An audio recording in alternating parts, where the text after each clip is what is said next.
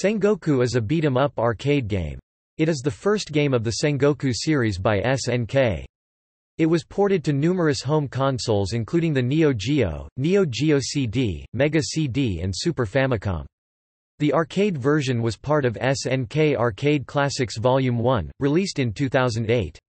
The Neo Geo version was re-released on the Japanese Virtual Console in 2011, with the sequels for the North American Virtual Console on November 8, 2012, Sengoku 2, and June 6, 2013, Sengoku 3, and for the PAL region on February 7, 2013, Sengoku 2, and September 5, 2013, Sengoku 3.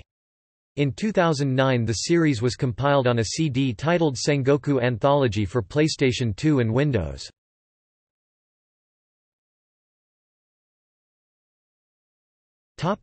Gameplay.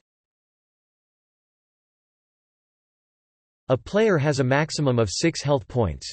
When certain enemies are defeated, spirits of powerful forms are available to transform into. In the SNES version transformation cannot be toggled, but stays constant for a limited time.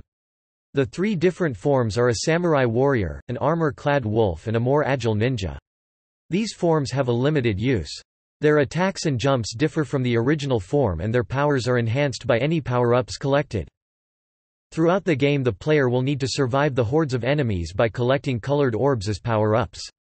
5 green orbs heal 1 health point. A red orb gives the player a single sword, a cyan orb gives the player double sword, the purple orb gives the player a 2-handed holy sword and a yellow orb gives the player a limited magical attack.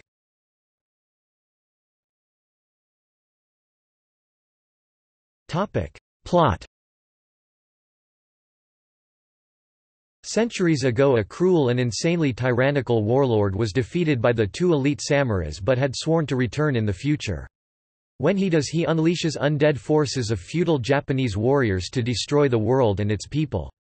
The warlord is opposed only by the 2 protagonists, a ninja and a western cowboy named Ninja Dave and Cowboy Kev in the Neo Geo version and named Dan and Bill in the SNES version, who turn out to be descendants of the 2 elite samurais responsible for vanquishing the wicked warlord centuries ago.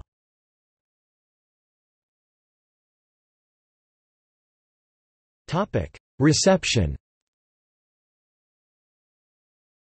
On release, Famicom Tsushin scored the Neo Geo version of the game a 19 out of 40.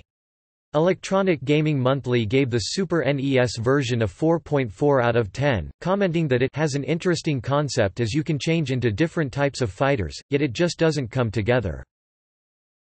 Notes